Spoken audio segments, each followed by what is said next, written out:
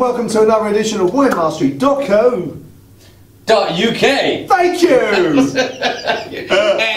anytime. My name is... you're John Lightfoot. Thank you. And I am... John Murphy. Oh, well done. We're getting really good at this. Really good. I think we've got this covered. Another 2 years and we'll be spot on. We're there. So, we're here to tell you all about wine and hopefully help you find the wine, if not the wines you will absolutely love. So in this episode we're talking about white wines. All of the white wines that we're talking about in this episode come from Spain. Yes. And they're John's suggestions that if on that hot evening you're a red wine drinker normally, but you fancy something a little bit lighter but quite intense in taste, try these, apart from part one. I made one mistake. And one mistake, and he's been hung for it already. I'll pay the price for that, yeah. So, part two. What are we going for in part two? Part two. Now this one, part one was the Viura and the Chardonnay grape blend, which I expected big things from. For, as I said, we are looking at this this kind of a more powerful white wine for the folk who like the red wine, but obviously with the summer, warm months, you're looking for something that's got a similar kind of power to the red wine, but without it being too over the top. So I thought the Spanish wines would be a perfect one to go for. Number one wasn't the best for what we were looking for. A good wine in its own right, but not what we're looking for. So number two, we've gone for Finca Antigua, which is another Spanish wine, but it's just using the Viura grape on its own. Okay. That's for you, sir. And is this, when you opened the bottle, you were talking about it being on the lees?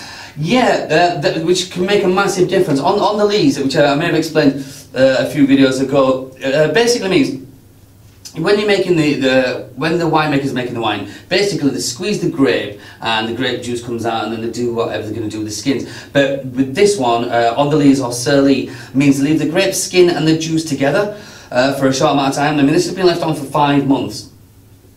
And what you get from that is it imparts a little bit more flavour. So in general, you don't get quite a sharp wine, a more rounded wine, and again, a more kind of full-bodied white wine, which is what we are looking for. Okay. Fingers crossed, fingers crossed.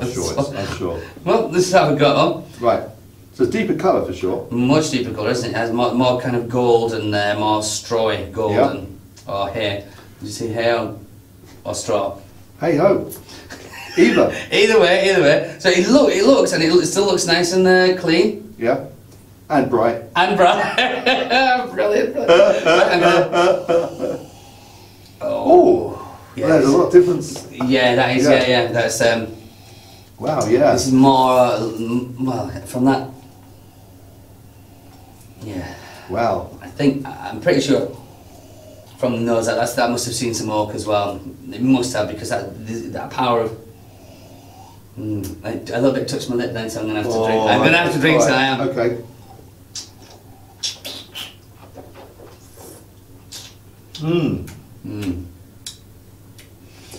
A lot more to that. Yeah, that's more what I was looking for. Now, I can't get. It's kind of. It has that. For me, I would go along those kind of melony. Nice, round and melony. Yeah. Again, the acidity isn't too powerful. Nice big flavour in your mouth, kind of gets right in there. Teeth coating as well, I think. Really. Yeah. I'm having a good lick in there. It makes you want to go in there and find out a lot more flavours. Again, acidity isn't too keen, but nice. It's making me lick my lips. It's got that nice power going on there.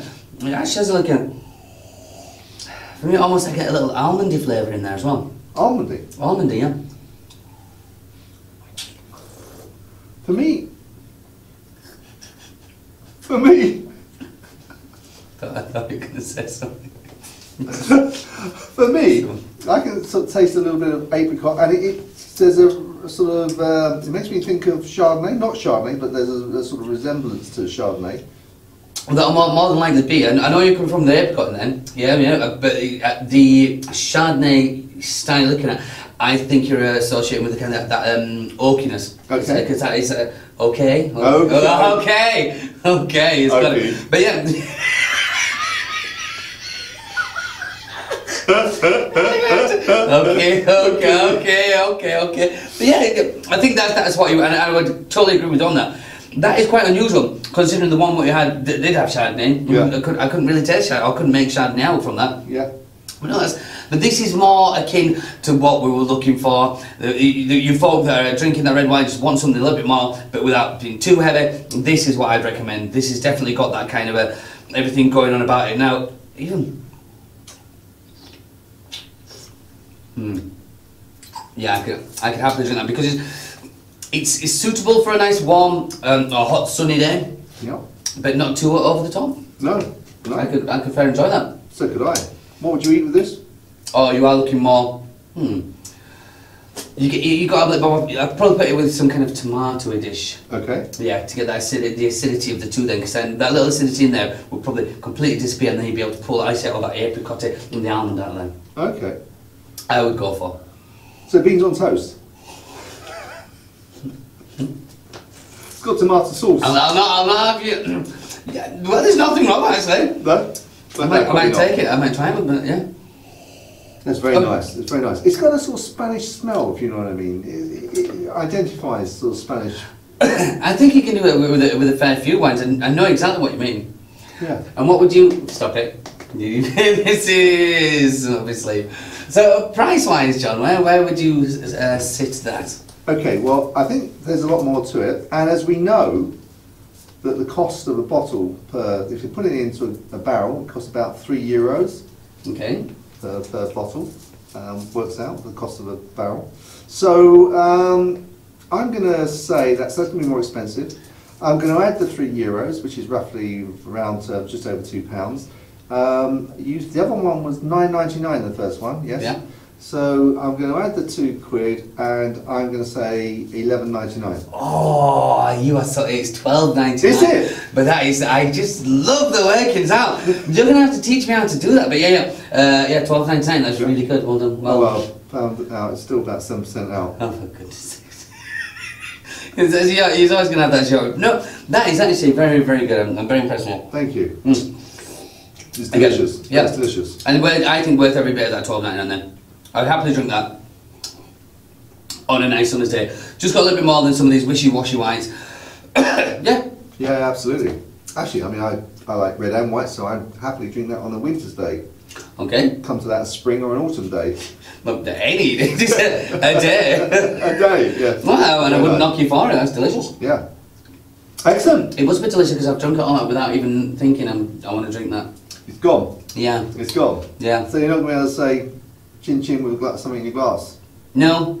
Oh, blow. Chin chin. Chin chin. See you in part 3. Ciao.